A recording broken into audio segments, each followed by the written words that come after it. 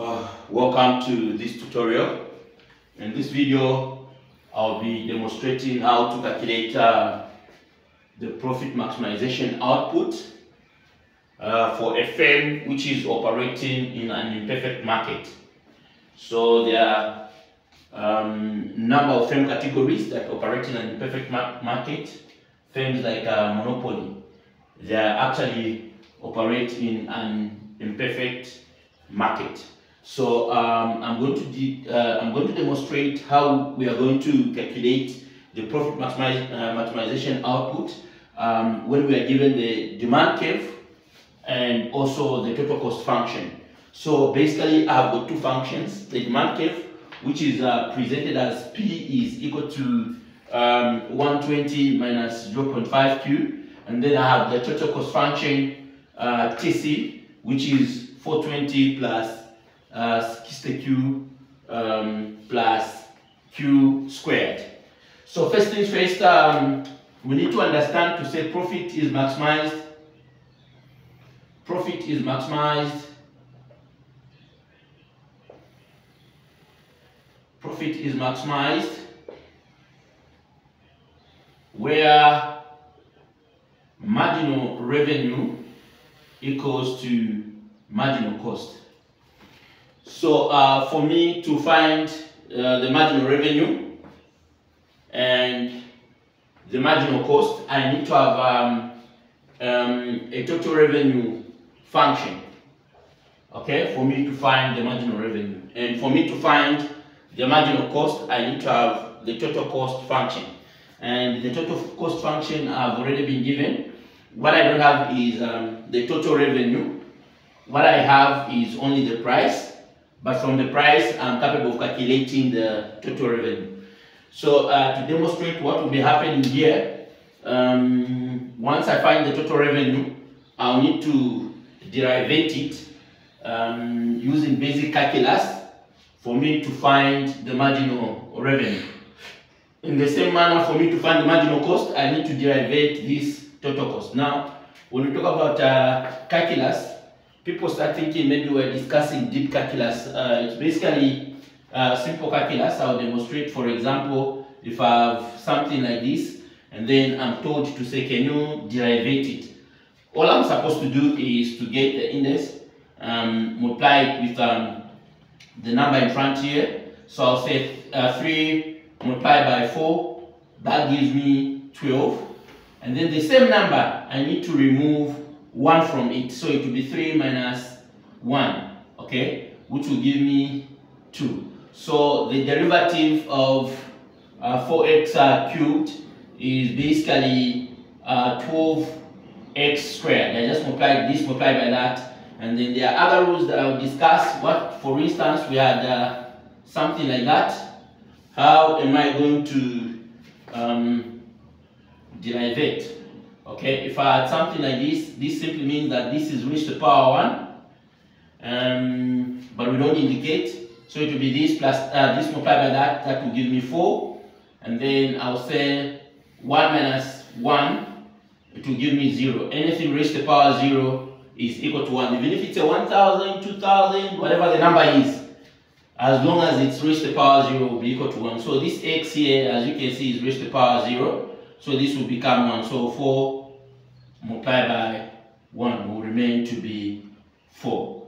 Others like to put it in a simple way to say when we are deriving something which is raised to the power 1, that particular number just collapses, or that particular variable just collapses. So others just say x will collapse, will simply remain with 4. All right. I wanted to discuss that before I can go deep into my computation here, because that's where everything is bordered from. Okay, so now I need the total revenue. Total revenue is given by price multiplied by quantity. Total revenue is basically how much we are selling something multiplied by the number of units that we are selling. All right, so in this case, total revenue will be equal to price. Price we already have there. The demand function is expressed in price term. P is equal to 120. So this is 120 minus 0.5 Q. Okay, that's just price, and then multiply by quantity, which is there. Then my total revenue function will basically be this multiplied by that Q multiplied by 120Q, and then 0.5 Q multiplied by Q will be 0.5 Q squared. So I have something looking like that, and then I need to derive it to find the marginal revenue. Remember what I said, if we are attempting to find the marginal revenue, we basically need to derive the total revenue function. So I'm deriving the total revenue function. This is raised to the power 1. So 120 multiplied by 1 will be 120. And then 1 minus 1 here will be 0. Remember what I said? Anything raised to the power 0 becomes 1 or it collapses. So the Q will collapse at this point. Alright? And then I have that 2 multiplied by 0.5, that's 1. So we have 1Q, but we don't write 1Q, we just write Q. And then 2 minus 1, that's 1. So it's supposed to be raised to the power 1 here. But we don't indicate raised to the power 1, just leave it like that. So this is the marginal revenue. With this in mind now, I can calculate the total revenue. Total revenue is, total cost. I want to find the marginal cost now. Total cost is 420 plus 60Q plus Q squared there. So deriving this, I'll only go where there is Q. There is no Q here, so I'm not interested. So marginal cost will be, there is no Q here, I'm not interested. There's a Q here, I'm interested. This is 1. 1 multiplied by 60, that will be 60, and then 1 minus 1, that will be 0. Anything raised to the power 0 becomes a 1. So the Q has turned into a 1. 1 multiplied by 60, that will be 60 again. And then here in front, it's like we have 1Q squared. So when we say 2 multiplied by the 1 in front here, that will be 2. And then I write Q here. And then 2 minus Q, that will be 1. 2 minus Q, so 2 minus 1, that will be 1. That will be 1. So I'm not going to write 1 here. I'll just leave it like that, because anything written like that, it simply indicates that it's raised to the power 1. So now I have the marginal cost and I have the marginal revenue. Therefore, I can find the profit maximizing output by simply saying marginal revenue should equal to marginal cost.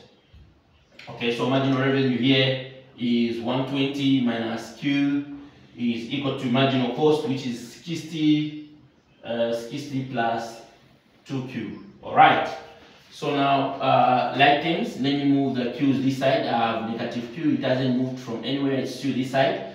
Then I'm moving this Q to come this side, it crosses the side and becomes negative.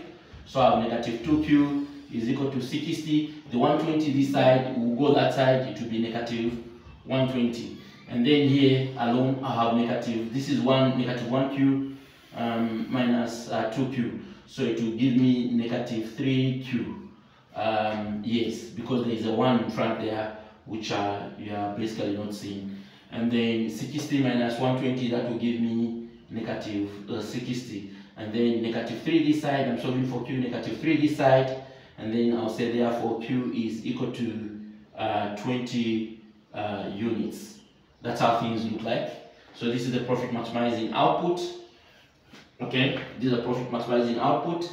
And then I can find what the price is at this profit level. The price is 120 minus 0.5 Q. Where there is Q, I shall place 20. 0.5, and then I'll place 20 here. 20 multiplied by 0.5, that's 10. So P is equal to 120 minus 10, and then P is equal to 110. All right. So that's my price. Okay. So now I found the profit maximizing output, and I've also found the price at that output level.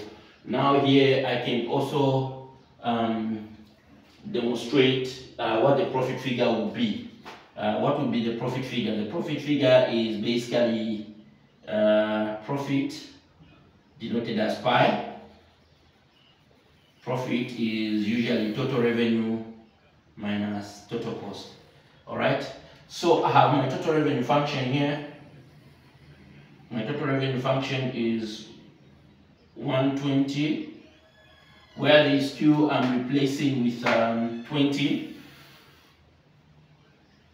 minus 0.5. Where there is Q there, I'm replacing with 20 squared. So this is my total revenue. And then total revenue here. And then my total cost. My total cost is basically this 420 plus 60. Where there is Q, I'm putting 20 there. The 20 is coming from there. Plus Q squared, which is 20 squared. Alright, so let me process the math here and see. Already 20 squared, that's 400. 400 multiplied by 0.5, that is 200. So I have a 200 this side. Okay. And then 120 multiplied by 20, that is 24. I have a 24 this side. So 24 minus 200, that's 22. That is my total revenue. Let me process the total cost.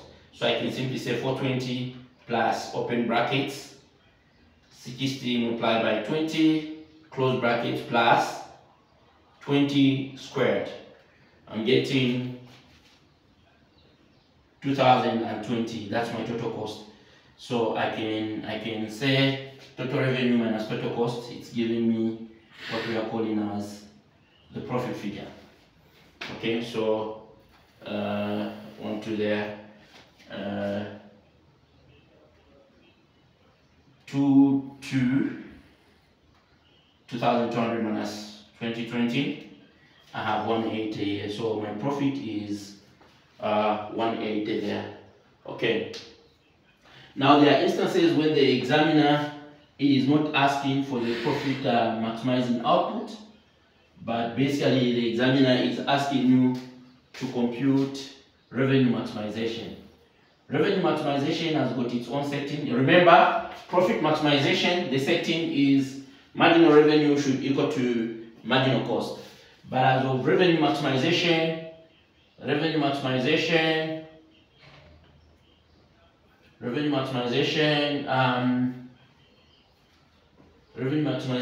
setting is marginal revenue should equal to 0. That's it. Marginal revenue should equal to 0. So let me get the marginal revenue. Do I still have it? Oh, I deleted it, but I can still find since my total revenue function is here. My total revenue function is 120Q minus 0.5 Q squared. Alright, so I can find the marginal revenue here. This raised to the power 1, this multiplied by that, 120, 1 minus 1, 0, the Q collapses. And then I have 2 multiplied by 0.5, which is 1. Which is 1, okay? And then I'll write Q here, 2 minus 1, that is 1, so 1 Q here. But we don't indicate 1 Q over Q raised to the power 1, we don't indicate like this, we'll simply say negative Q, alright? So that's my marginal revenue, and then my marginal revenue has to equal to 0 for me to reach at the point where we are doing revenue maximization. So 120 negative Q is equal to 0. So I'll push the 120 this side, I'll remain with negative Q. It will be negative 120 there, negative cancel there. I'm cancelling the negatives by simply dividing by negative 1. Okay, so Q is equal to 120. This is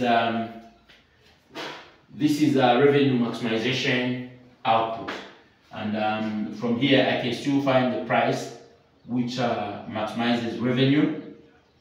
Remember, I'm not talking about profit maximization, I'm talking about revenue maximization. These are two different things. Okay, so 0.5 Q here, 120, 0.5, then 120 where there's the Q there, so 120 minus 60, that will be 60. So my price at revenue maximization output will basically be 60. Thank you so much. In my next tutorial, I'll be demonstrating how to minimize the total cost function.